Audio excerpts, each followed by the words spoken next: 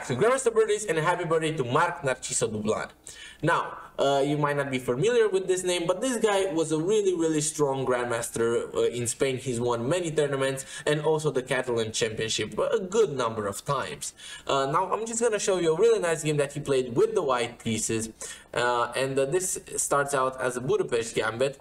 Now, well, the players play in original style and they play a really beautiful game.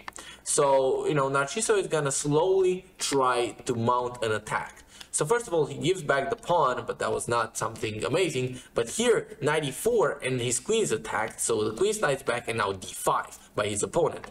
And now he takes the pawn and now he does just a simple tactic. And here he is almost winning after this and this. And now his opponent resigns as he cannot save the piece. See you tomorrow.